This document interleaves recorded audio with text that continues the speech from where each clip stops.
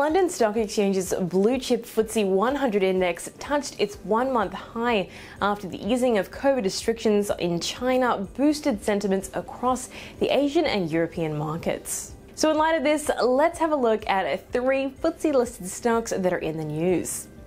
And the first one is Countryside Partnerships. The UK house building and urban regeneration company is garnering attention after its shareholders, US investment firm Inclusive Capital Partners, with a 9.2% stake, said it's considering a bid for the company after 2 previous approaches. The value of the business is expected to be around £1.47 billion.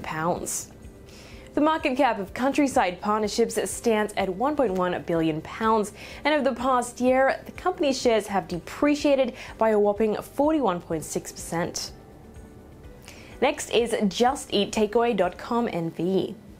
The online food delivery company's sale of Grubhub is under threat as bosses are preparing for a $5 billion write-down on the US business.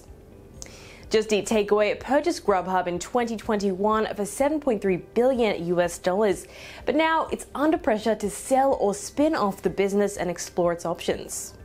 Over the last 1 year, Just Eat Takeaway's share value has gone down as well, and its 1-year return stands at a negative 71.63%.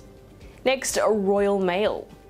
The multinational postal service and courier company is planning to boost its Sunday delivery service proposition tenfold amid an online shopping boom. This means that customers will no longer have to wait until after the weekend to receive their parcels. The service is now available to over 12,000 of Royal Mail's online customers, a significant increase from the current 75 large online retailers. However, the business has also been accused of charging a hefty Brexit tax on items received from abroad and items that are exempted from such duties. Over the past year, Royal Mail's share value has gone down, and the 1-year return stands at negative 42.97%. Now that you're up to speed, give us a sub and hit that bell icon to stay updated. I'm Holly Shields for Kalkine Media.